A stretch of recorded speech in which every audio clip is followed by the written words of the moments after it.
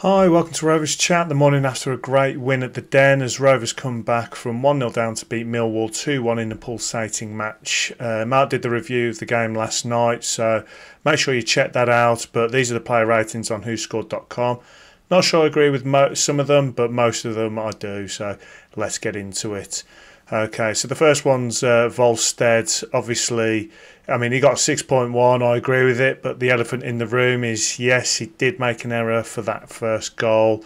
I'll break this down in the pod next week, but let's give him a little bit of leeway. It was close in the centre of the goal. He had to react quite quickly. Low down to his feet, and Hyam was really belting in towards him, which may have affected him on that. So, I mean, that could be goalkeepers' union, me trying to defend him a little bit there. But that being said, he's a professional keeper. He should be doing better with that one. After that, though, he did look a bit ropey in the first half. A few crosses which were right underneath him, unchallenged, and he's not catching them. He's doing a few punches. There was a couple he did punch, and he did the right thing to probably punch them. But he was much better in that second half, coming out of his area, making some decent saves. Real good fundamentals, but I love the fact he was commanding on his area after that first few minutes of the game, coming out, doing what Pears has done and given the ball straight back, but he did it a lot more commanding. So yeah, 6.1 probably about right. James Hill, he got a 7.4. I'd give him an 8 because what a player he is. I said in pre-season that our team was not big enough and strong enough, and along come Hill, and you could just tell he was strong at the back, great going forward. What vision for the assist. I was really impressed with him again, and long may it last, because there was times where he was just putting his body in the way of their defenders when he was attacking to stop the counter-attacks, and it was brilliant. Stopped them, in their tracks. Just showed his strength. I really liked him. Carter, 6.6. Yeah, probably agree with that. Wonderful blocks at times. He was commanding when he needed to be and put his body on the line. I don't think he actually did much, out of the ordinary, but there was no mistakes, and it was a strong performance. There was a few coming across the area. He got his foot in the way, gave away a corner, but it was the right thing to do. Really impressed with him, but like I said, nothing out of the ordinary. Same with Hyam for the first half. He obviously came off at half time, 6.5 rating. He came off. He did look a little bit lumbered in that first half. You could tell he wasn't quite right and he was carrying something. But I think we actually missed him in that second half, his calm presence. I hope his injury's not too bad, because, I mean, we'll get to Scott Wharton later on, but when he does come off, you can just tell that passing around at the back, it's not quite as calm as what it could be. Pickering, he got a 7.2, agree, had one of his better games. He had to cope with a very good player in that Norton Cuffy. That player really did impress me, to be fair. He had a couple of chances as well.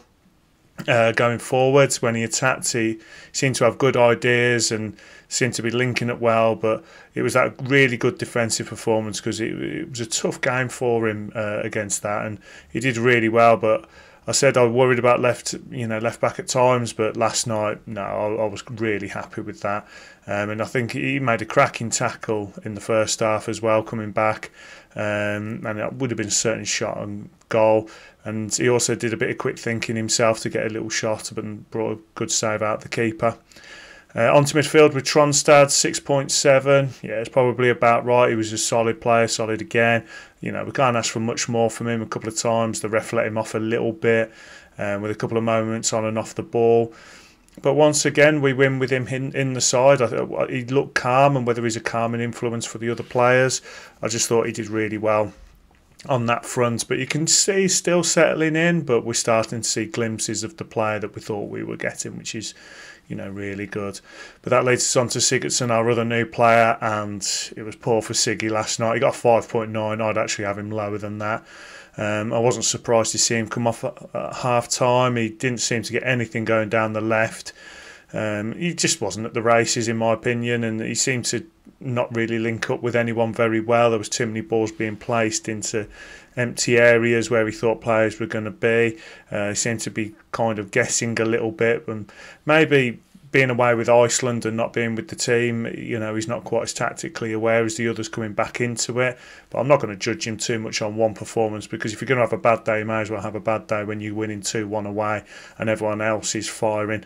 And that obviously brings us on to the next guy, which is JRC. He got a 7.9. I'd have him as an 8. We've said on the pod how important JRC's become to the team. And he continues this great run of form with another solid performance all over the pitch. Okay, let's not kid ourselves. The goal was quite lucky. Whether it was deflected or not, keeper should be doing better. I mean, the fans once again didn't know whether the ball had gone in because of where it was.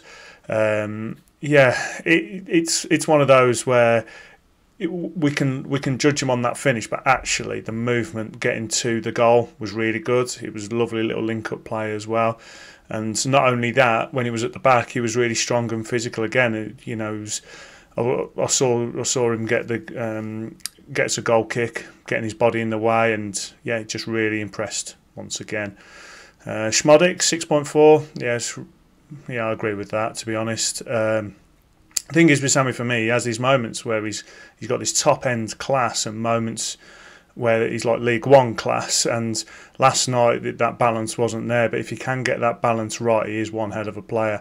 He missed a couple of shots, but his movement was still good. He just looks at home in that natural position of number 10 role.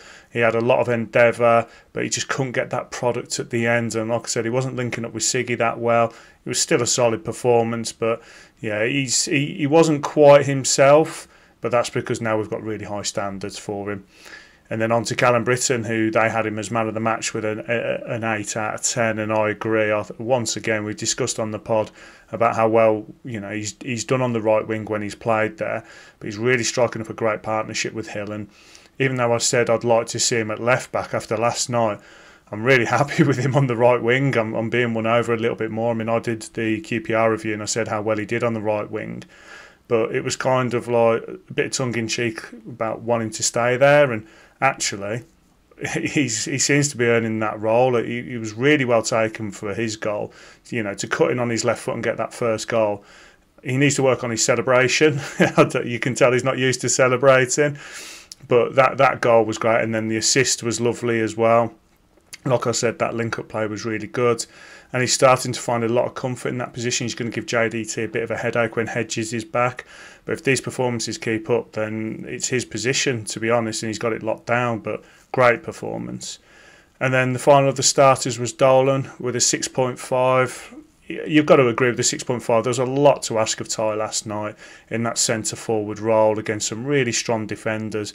You know, you could tell he gave everything, and I love the yellow card he got. It was really intelligent play just to take him down at a time where Millwall were really pushing, and he just took his yellow cards, apologised to the ref, and it got everyone back. I love things like that. I thought that was really good play from him. But he did look frustrated at times. It's not his role. I'd love to ask him what he thinks his role should be at the moment, because I think he doesn't necessarily know himself where he wants to play and where he's going to get the availability to play is two separate things. But you can tell he's coming back into it. A little bit frustrated, but you can tell he's coming back into it. Then on to the subs. Scott Warren came on at half-time, got 6.9. Yeah, it was a tough one to rate, this one. As a defender, he did really well coming on for Heim at half-time. He still lacks that pass out from the back. My heart was in my mouth at times, and he seemed to play the wrong ball and lose it or put teammates under pressure. And I'm not sure whether he has that in him, to be honest. I mean, it's really strange when you look at his brother and then you look at him. They just don't, he doesn't seem to be able to play that ball back. But his blocks and his tackles were brilliant, and he has a role in the team, but I think that when he comes on, we can't ask him to make them passes. But 6.9 is probably about right for his defensive performance. Moran, he got 6.6. I mean, he came on at half time for Siggy, and Siggy was right to come off, and he did so much better than Siggy in that second half. Coming on at half time, he showed his usual forward play, lovely little skills, passing, linking up with everyone really well. Should he have taken his chance? I mean, I would have liked to have seen him really put his left foot through it, But then again, if he cuts inside and puts it in the corner, we're all saying it was a brilliant piece of play. But it was actually a good save from the goalkeeper, who I thought their keeper had a stormer of a game. At times, he really kept the score down for them. I think he came off for Ennis later just because they didn't want to risk his injury because Millwall were pressing. But other than that, he had to go. He had to go up against a quick Norton Cuffy, and he seemed to win that battle. So yeah, it was a good one.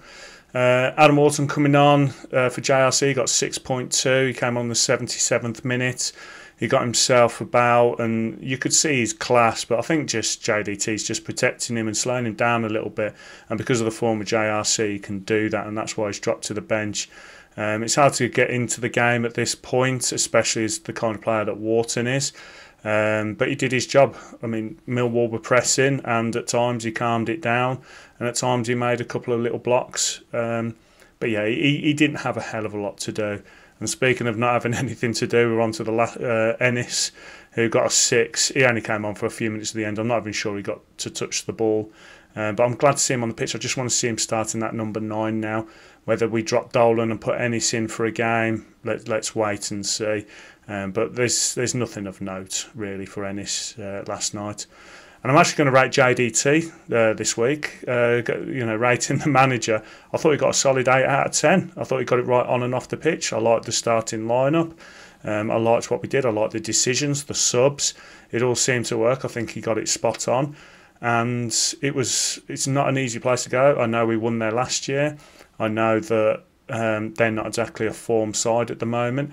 But to go to all that way to get a 2-1 win, I think is brilliant. And that's it. So let us know down below your thoughts. Have I got anything wrong? Have I missed anything? Put your comments in down below. Any questions for the mailbag for the pod next week? But that being said, it's been a great week for being a Rovers fan. You know, the Dragons have been slayed, the Lions have been tamed, and now we're on to the Swans. So have a good one, Rovers fans, and we'll see you next time.